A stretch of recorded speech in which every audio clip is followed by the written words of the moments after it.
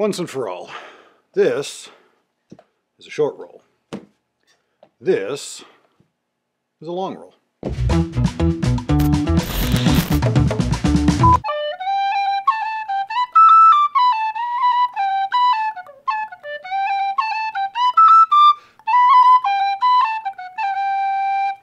What's happening, y'all? A lot of possibilities for long rolls and short rolls in that tune. We're going to break down the difference. It occurred to me after I received a couple of comments recently asking that very question. What's the difference between long rolls and short rolls?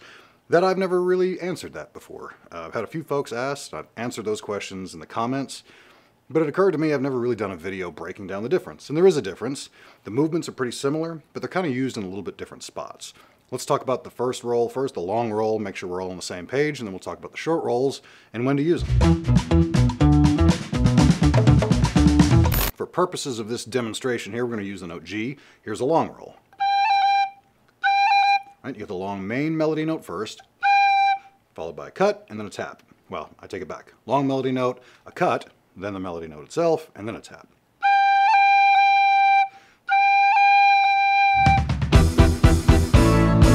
Short roll is the same thing except without that first main melody note. So in this case, you notice how we're just starting with the cut first, and that's really the main distinction. You're not starting with a main melody note, you're starting with a cut in the short roll.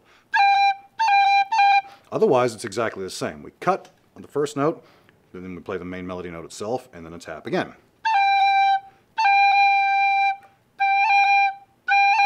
You hear the difference between the two? I like to use short rolls as a stronger ornament than just a single grace note. So I tend to use them at the end of phrases where a strong downbeat would be expected, or the tune would kind of anticipate that. A great way to end a phrase, too. You hear how it's just a little bit stronger than that extra little tap on the end. Gives it an extra nice kind of push, I think, and signifies that that beat is a little bit more important or a little bit stronger than maybe the one before it. Just like with the full rolls, you want both sides of that movement to be nice and quick and in time with each other.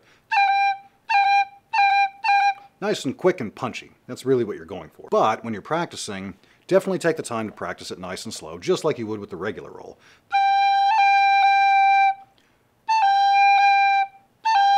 You can practice those short rolls nice and slow too. And I would definitely recommend that because the speed will come, but ultimately you do want it to get nice and quick because it's meant to be a very short, sharp, strong kind of an accent. I hope this helps break it down a little bit. Let me know if I can answer any more questions about that down below. Quick and dirty one. Hopefully this helps. Let me know, y'all. See you guys in the next one.